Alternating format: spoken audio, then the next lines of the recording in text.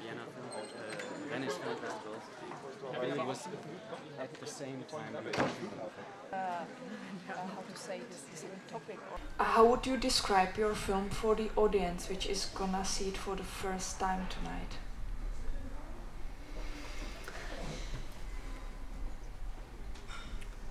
You mean how would I describe it? Not by telling the story. I think it's a coming-of-age film. It's the story of a young girl who's in a theater school and who's very shy. She's invisible.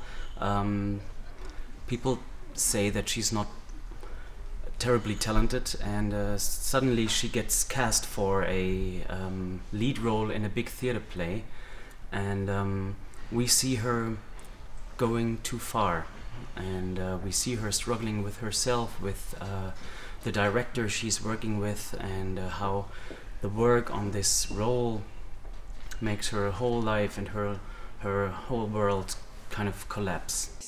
Meine Bücher konfisziert. Du hast die Nerven. Jawohl, ich habe dieses schreckliche Buch in die Bücherei zurückgebracht. Dieses scheußliche Buch von diesem verrückten Messerlaun. Ich kann nichts gegen die Produkte irgendwelcher geisteskranken Unternehmen oder gegen die Leute, die sich davon verrückt machen lassen. Aber ich dulde keinen solchen Schmutzmenschen an. Wer macht dich denn hier zum Sklaven? Untersteh dich so mit mir. Nein, ich darf überhaupt nichts sagen. Ich möchte jetzt mal was sagen. Ich will nichts mehr hören. I've always been fascinated in theater.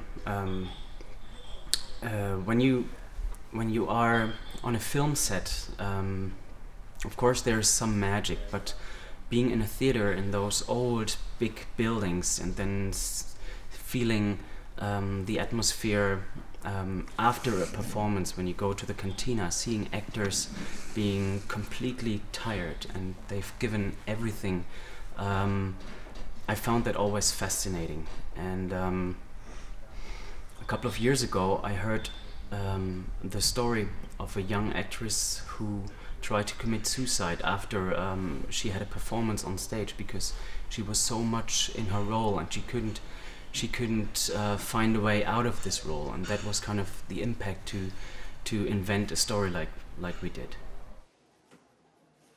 How did you work with the main actress, Stine Fischer Christensen? She's from Denmark. I was in the middle of the casting process for the film. I saw many young actresses, and I couldn't really find my Fine. And I saw her film after the wedding just by coincidence, and I thought like, wow, who's that girl?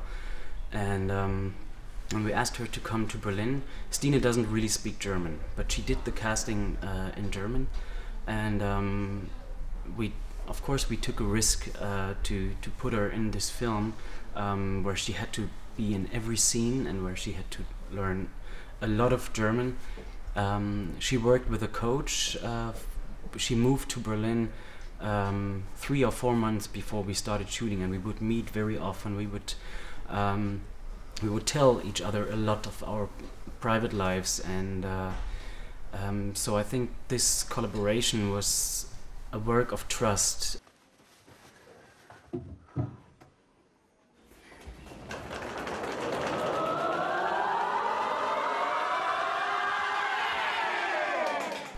Have you been anyhow inspired by Black Swan from Darren Aronofsky? Black Swan was actually released after we started shooting our film, so I didn't know about Black Swan.